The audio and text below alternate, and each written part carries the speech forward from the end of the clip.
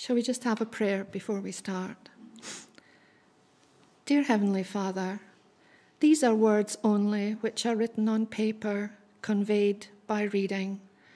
We ask you humbly that your Holy Spirit may attend each heart and that each heart may be opened to the message you would have us learn today.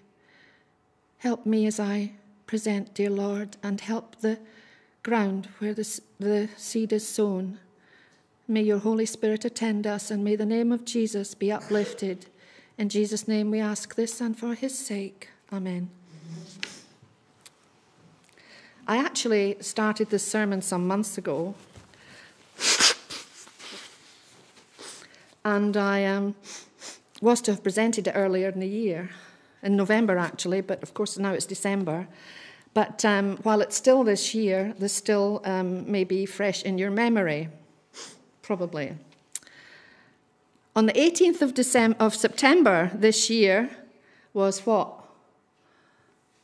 The much touted Scottish referendum, wasn't it?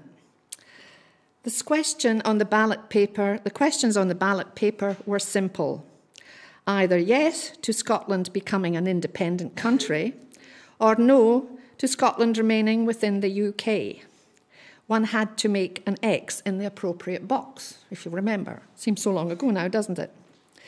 Leading up to the referendum, there were various depictions, especially on TV, as to what the Union flag would look like if the saltire of Scotland were removed from it. Also, there was a very cute, if not disturbing, cartoon illustrating the contour of the British Isles if the outcome of this referendum should be yes, voting for independence. It showed Scotland becoming detached at the Scottish-English border and Scotland and its islands drifting off into the Atlantic Ocean or off towards the Arctic or wherever the ocean currents would take us, leaving the rest of the British Isles looking extraordinarily different, as one would imagine. Maybe some of us would have liked to have drifted off to warmer climes. Who knows?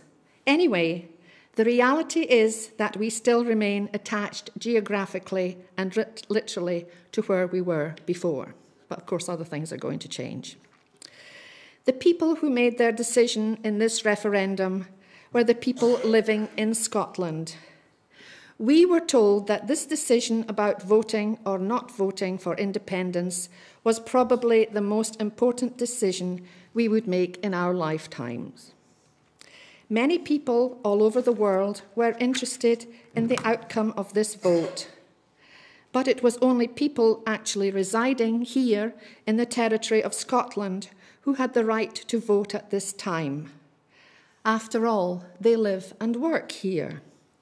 It was because they belong here that they were deemed to have the best interests of Scotland uppermost in their minds, and so it was considered they would make the better decision. I have entitled my sermon, Belonging. What does that mean? Belonging is the continuous form of the word belong. I turned to the Collins English Dictionary, which incidentally was started here in Scotland in 1690, to look at the word belong.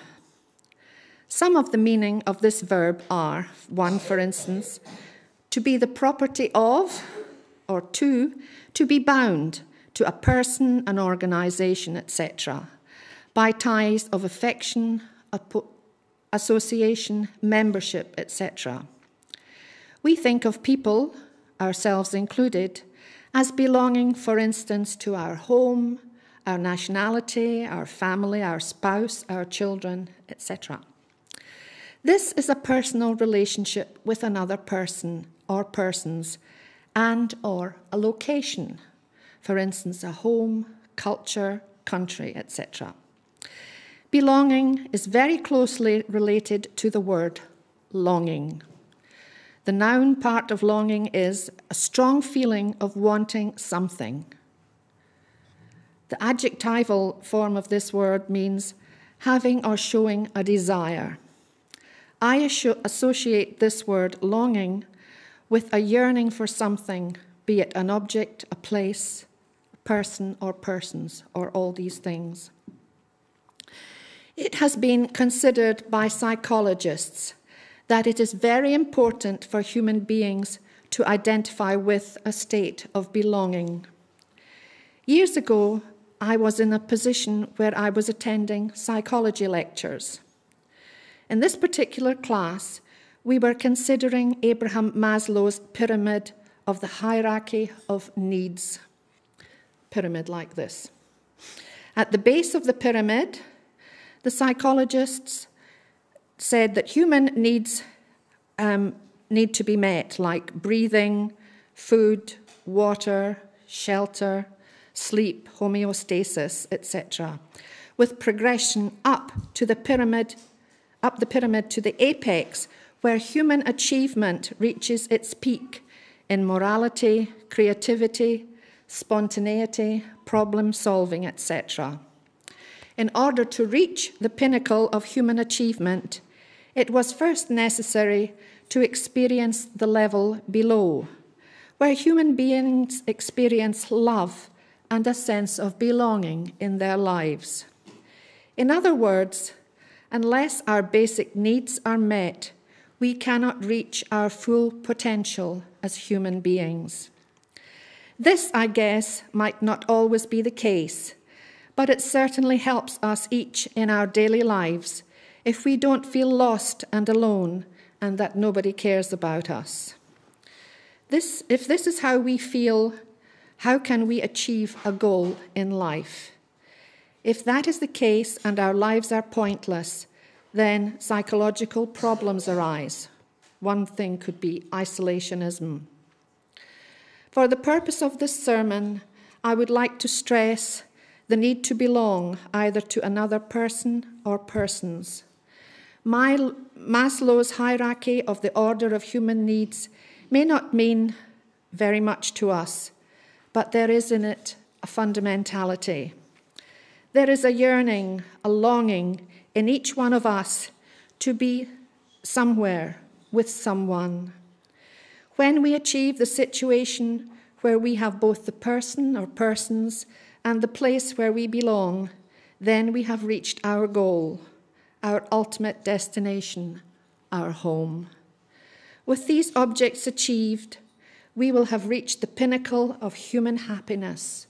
We will be home at last. I remember a number of years ago, something happened on one of my not-so-frequent trips from Australia back to the UK. Our plane had left Singapore, and we were heading northwest from there. We were flying for about an hour, and a meal was being served. Unusually, many people were refusing their meal, and I remember feeling very unwell, but I didn't know why. Then an announcement came from the cockpit of the plane saying we were turning back to Singapore. There was a problem with one of the engines. The fact that so many of us were feeling unwell was to do with the sudden drop in altitude that had occurred. As we were landing back in Singapore, I could see out of the windows of the plane that fire engines were driving along the ground, keeping pace with the plane as we landed and cruised along the runway. They kept up with us until we arrived at the terminal. Maybe this was a routine for a returning plane, but it gave me a sensation not only of the dramatic, but also a strange feeling of reality that maybe we could have been in big trouble. There we were all ferried off the plane to spend some time somewhere until our plane was repaired so that we could continue on our journey. At this time, I was teamed up with an English lady who had been visiting her daughter in Brisbane. We were given a nice room in an hotel, and after we had a short nap, we went out on the town to have a look at the shops and were given a nice free bus tour of the sights of Singapore by the airline we had been travelling with. I'm not going to give a commercial, but anyway. We drove around Raffles and went to a gem cutting factory and saw a beautiful tropical garden and some other places of interest. We had to return to the airport by 5 p.m. as our plane was scheduled to leave at 6. We got to the airport and were in a waiting room along with the rest of our co-passengers. We waited for ages. Our minds were working overtime as to just why it was taking so long for our plane to be prepared for us. You know how sometimes negative words seem to trickle through the babble of other conversations? Well, we heard such words of negativity coming from, would you believe it, a young Scotsman. He was saying, "I saw our plane coming out of its hangar, and when they got it outside, there was a problem with the wheels, and they had to pump up the tires." Well, there was a collective groan from everyone there.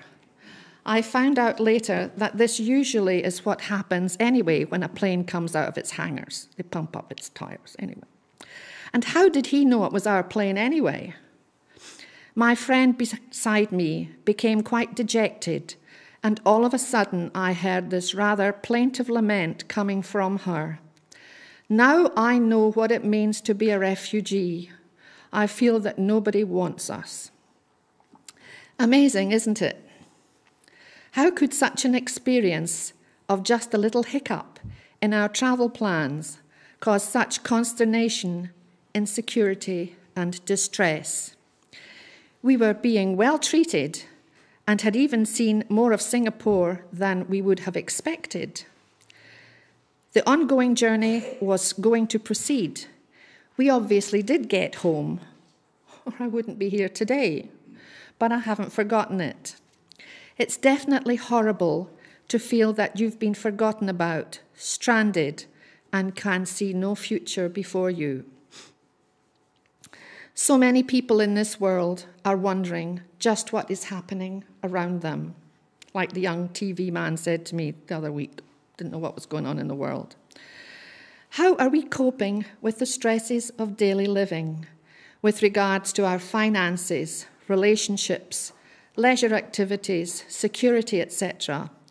How is our country, our continent, our world coping with the strain of 21st century existence? Then, of course, I nearly forgot one of our stresses, global warming. Some people might not be comfortable with this idea, but there is definitely something happening out there. A lot of people feel that things can't proceed the way they are going indefinitely. Somewhere, sometime, something is going to have to give. In order to know where we are going, surely we need to know where we came from. As I heard on a video recently, a young woman was saying that she needs to know the past, for instance, regarding her family's history, so that she would be able to plan her future, as much as one can plan one's future in this world. Knowing your own identity is paramount in knowing just where we are going. I remember years ago, there was a big effort for people to discover their roots.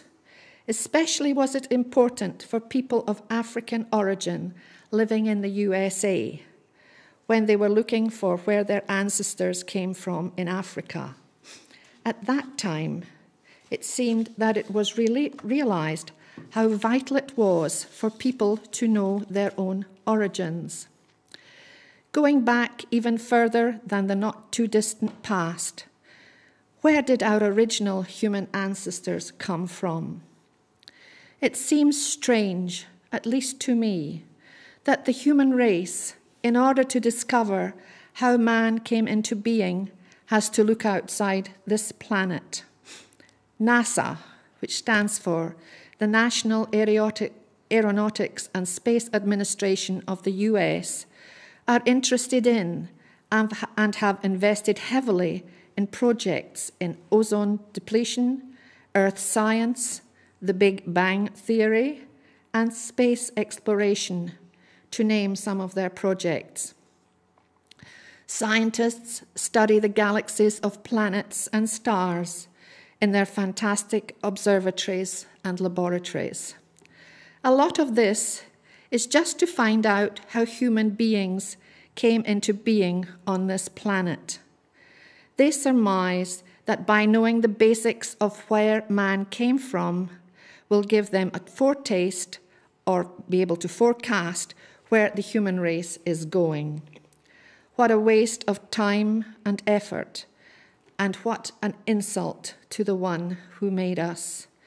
They should just look into the mirror to see how fearfully and wonderfully they have been made, or study nature, and they might change their minds.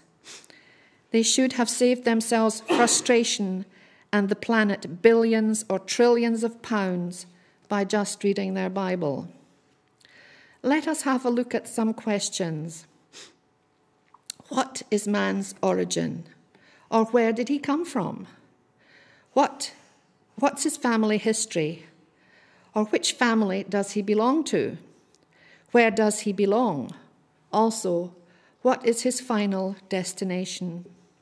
The Bible tells me in Genesis 2:7, "And the Lord God formed man of the dust of the ground and breathed into his nostrils the breath of life, and man became a living soul." In the same chapter, we read of the creation of Eve from man's rib. Curious that God made man and woman about the same time. Again, in the New Testament, we read of Jesus in John 1:3. It says, "All things were made by him, and without him was not anything made that was made." In the 10th verse, we read, "He was in the world," that Jesus was in the world, "and the world was made by him, and the world knew him not." He, Jesus, made the world and everything. He came into the world, but they didn't recognize him. In Isaiah 1, verses 2 and 3, we read, "Hear, O heavens, and give ear, O earth, for the Lord hath spoken.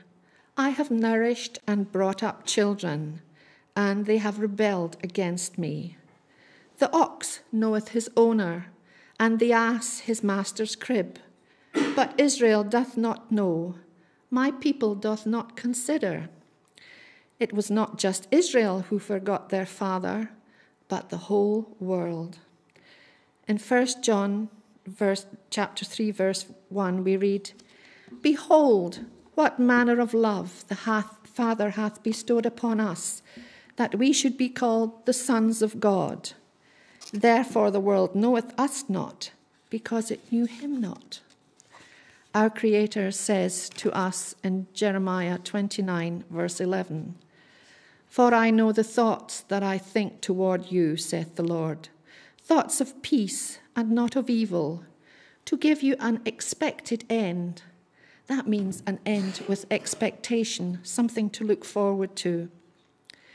It was because of our original ancestors' sin in the Garden of Eden that the human race became estranged from God. God's great heart of love suffered something we as human beings will never understand. But he couldn't stop loving us because his character is love. And I think this is something that it's so hard as a human being to understand sometimes, that God loves us so much when we are so bad sometimes. But it's something we just have to accept with both hands, his great love for us. We read of the plan of salvation in John 3:16, where it says, "For God so loved the world that he gave his only begotten Son, that whosoever believeth in him should not perish, but have everlasting life." And the verse after it, which reads, "For God sent not his Son into the world to condemn the world, but that the world through him might be saved." The whole Bible is about this love that cannot let us go, and how Jesus paid for our sins and reconciled us to God our Father. We aren't forced to accept his salvation, but we have always had a choice. If we look at Luke 15, I'm just going to refer to it. It was actually in our part of it was in our Sabbath school lesson today, and it's the story of lost and found, isn't it? Story of lost and found. The first few verses talks about the man who had 100 sheep, the lost sheep. And he lost one of the sheep, and what did he do? He thought, well, I've got 99, I won't bother about this one. What did he do? He left them, but I'm sure he left them, the 99, he left them safely. It said he left them in the wilderness, but I'm sure he left them safe. And he went out, and he found this sheep. He put it over his shoulder, he brought it home, and what happened then? He got his friends together and he said, the one that I lost has been found. And they all had a big celebration. And then the next bit was about a woman. She had 10 pieces of silver and she lost one. Well, one, but no, it meant a lot to her. It was probably her dowry. She might have had 10 coins on a headdress that she wore, or it might have been sewn into clothes that she had or something. Anyway, what did she do? She went looking for it. She cleaned the house. Well, it probably was quite a clean house anyway, but it had got into a groove somewhere or whatever, and she found it. And then she called her friends and neighbours, and they had a celebration because she said, the one I lost, I found. And then the last story is the most widely known story, I think, in the world, about the prodigal son. Prodigal means an extravagant person. He was an extravagant boy. Remember, there were a man who had 2 sons, and the man must have been quite wealthy, and the younger son couldn't wait for his dad to die so he could get the inheritance. So he said to his father, he said, I want my inheritance now. So the father divided his property, or gave him the allotment, I guess, of the second son, and this young man went off.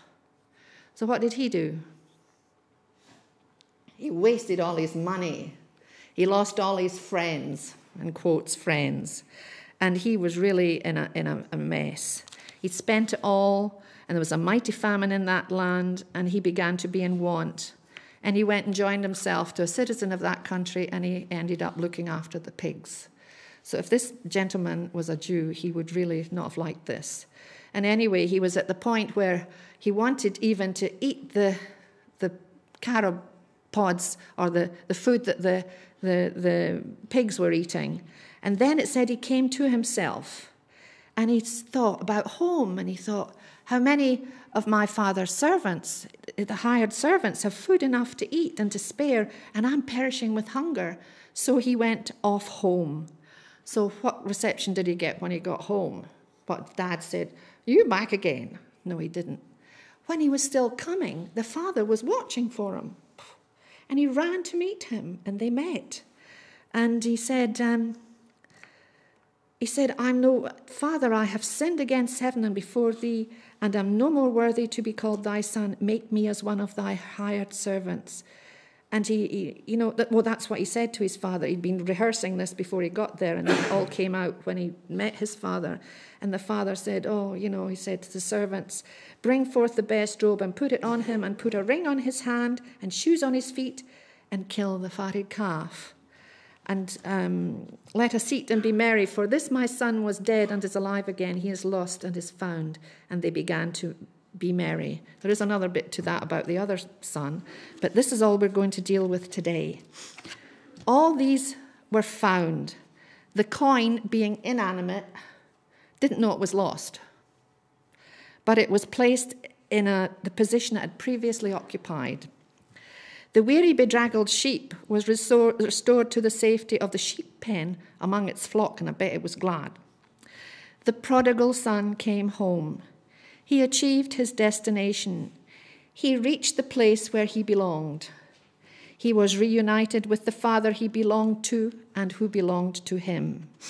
He had his inner yearning for belonging fulfilled. The human race willfully left God, but he came seeking what was lost, and he found and saved us. We were wandering around. Maybe we weren't even in a fit enough condition to wander around, but he came and hazarded his own person to save us. He was born, and of course we've just celebrated Christmas. He lived and died as a human being, and he was resurrected as God. There is no security in this present world. Any happiness we experience here is only transitory. It is short-lived. If we are happy, we can be sure there are many others out there who are exactly the opposite. That is the nature of the world we live in. We have to want to belong to him. Nothing can separate us from his love if we desire to have it. The late Formula One Brazilian racing driver Ayrton Senna, who died tragically in the 1994 San Marino Grand Prix, was a committed Christian, and he left quite a legacy to the poor young people of Brazil. On his tombstone are the words, "Nothing can separate me from the love of God." Death certainly can separate us from the living, but God is immortal, and he controls time and space, and so very much more. Temporal things are only fleeting and will pass away, and one day will be no more. But God has so much more in mind for us. Every human being has this need of wanting to belong. If this need isn't fulfilled, then we are missing out on something wonderful. Abraham wandered in the deserts, living in tents, and he was given a wonderful promise by God regarding his descendants, even when he was still childless. The promise was given of the land of promise where they would live. But in the end, Abraham realized that it wasn't an earthly home he was looking for, but a home created by God. A heavenly home was what he wanted, because he was just a wanderer and a pilgrim on this earth, and he was looking for a heavenly city prepared for him by God. And we are wanderers and pilgrims on this earth. I just said that to myself today. Nowhere in this world is home for me. Any promise that was, and there was a promise also given to him by God, which was paramount to everything and every dream that he and his descendants and us could ever have. Because in Genesis 22, verse 18, Abraham was told, "And in thy seed shall all the nations of the earth be blessed." This was referring to his descendant, the God-man, Jesus Christ. The human race was redeemed by him and saved from eternity. It was all possible through Jesus. It was foretold that the kingdom of Jesus would be an everlasting kingdom, and indeed it is. In order to be completely whole, let us tell Jesus we love him and we'll want to belong to him. And to complete the picture, let us lay hold of the promise in John 14, 1-3, when Jesus said, "Let not your heart be troubled. Ye believe in God, believe also in me. In my Father's house are many mansions. If it were not so, I would have told you. I go to prepare a place for you, and if I go and prepare a place for you, I will come again and receive you unto myself, that where I am, there ye may be also." The city God prepared for Abraham, Isaac, and Jacob, those who lived in tents, as well as his children who just trust in him, is the New Jerusalem. In Revelation 21, we read about this New Jerusalem. And it says, "And I saw a new heaven and a new earth, for the first heaven and the first earth were passed away, and there was no more sea." And then it says, in this new heaven, new city, that God shall wipe away all tears from their eyes, and there shall be no more death, neither sorrow.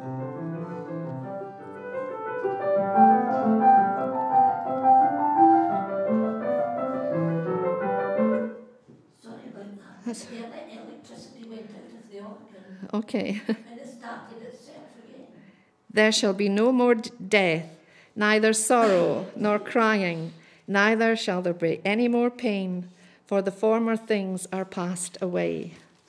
And we read too that there shall be no more night there, and that this is the home that God has prepared for us. When we have all our deepest longings, and I dare say it, even our desires met, we will be complete individuals. God made us, he created us. He has borne with us all this time, and he definitely knows what is good for us.